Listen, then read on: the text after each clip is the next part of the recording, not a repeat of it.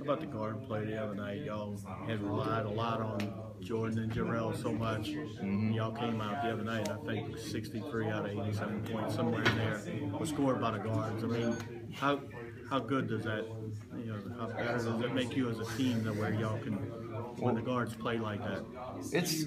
I thought the guard play against Georgia was spectacular. Almost to a sense, I didn't score that much that game, and I felt like it was funny.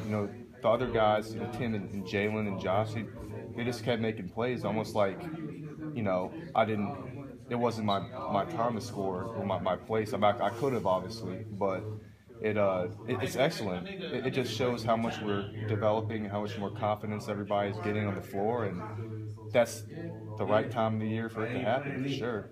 And you could be a much more dangerous team when everybody's clicking like that. Of course, yeah, the more dangerous options you have, the harder it is to stop you. I mean, that's obvious to say, and yeah, so that's great.